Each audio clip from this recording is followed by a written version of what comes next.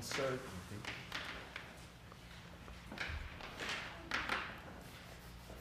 When you talk about random variables, random variable Q, that we've said that it has values Q1 up to say Qn, and probabilities P1 up to Pn, we speak of a standard deviation, delta Q, as the uncertainty, the standard deviation. And how is that standard deviation defined? Well, you begin by making sure you know what is the expectation value of the, or the average value of this random variable, which we've defined last time. I think I put braces, but bar is kind of nice sometimes too, at least for random variables, and it's the sum of the pi times the qi's. The uncertainty is also some expectation value, and the expectation value of deviation. So the uncertainty square is the expectation value, sum over I, of deviations of the random variable from the mean.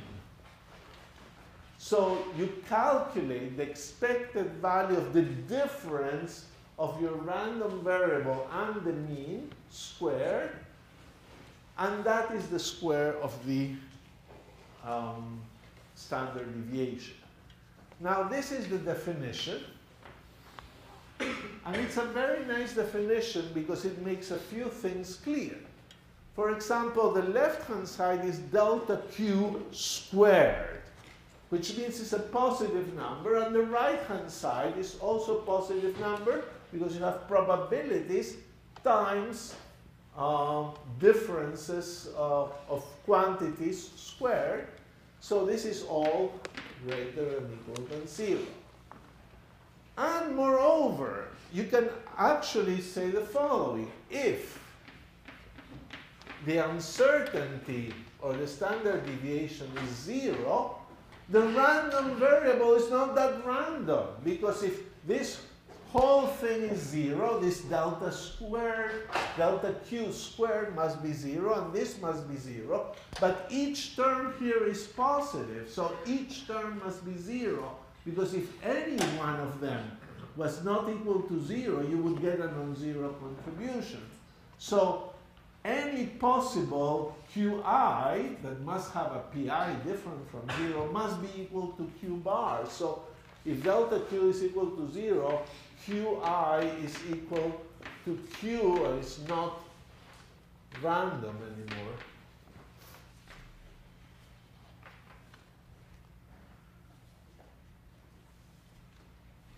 Okay. Now we can simplify this expression.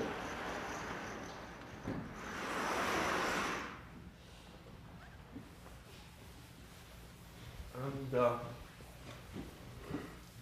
do the following. By simplifying, I mean expand the right-hand side. So sum over I, Pi, Qi squared minus 2 sum over I, Pi, Qi, Q bar plus sum over I, Pi, Q bar squared. This kind of thing shows up all the time, shows up in quantum mechanics as well, as we'll see in a second. And you need to be able to see what's happening. Here, you're having the expectation value of Qi squared. That's the definition of the bar of some variable. You multiply the variable by its probability that it occurs.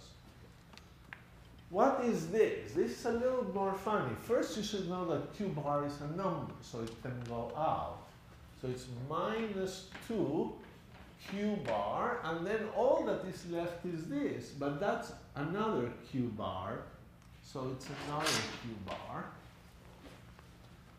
And here, you take this one out because it's a number, and the sum of the probabilities is 1, so it's q bar squared as well.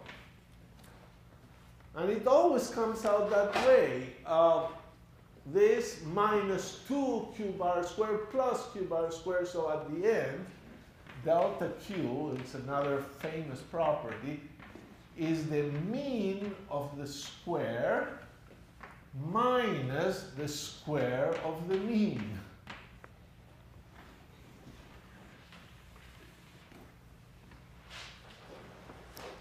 And from this, since this is greater or equal than 0, you always conclude that the mean of the square is always bigger than the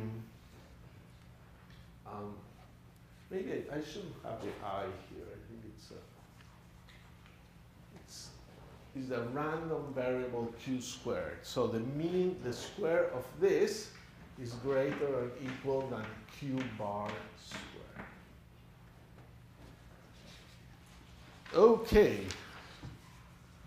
Well, what happens in quantum mechanics?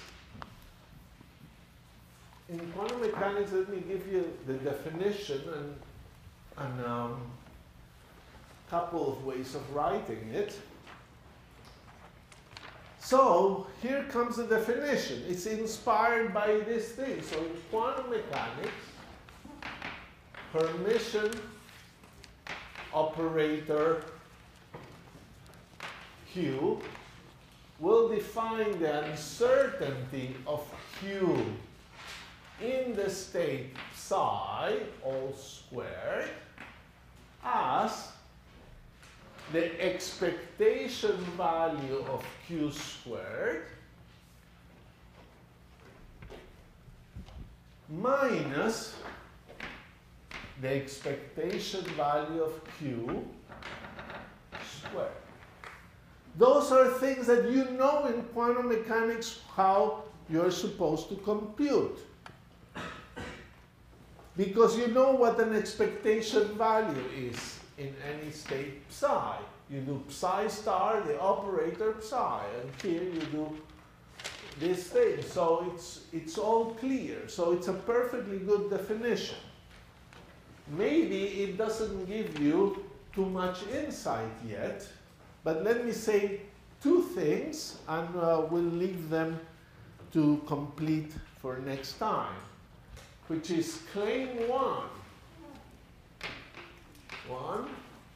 that delta Q squared psi can be written as the expectation value of Q minus absolute expectation value of Q squared, like that. Look, it looks funny, and we'll elaborate this, but the first claim is that this is a possible rewriting.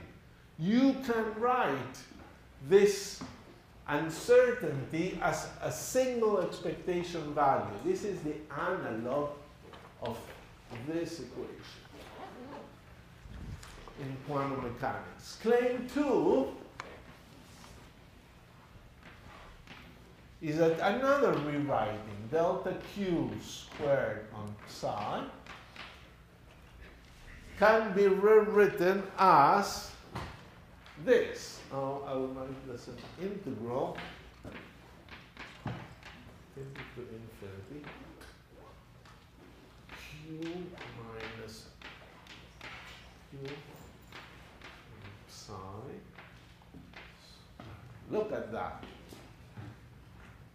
You act on psi with Q, the operator Q, and multiplication by the expectation value of Q. This is an operator, this is a number multiplying psi. You can act with this on the wave function. You can square it and then integrate. And that is also the uncertainty.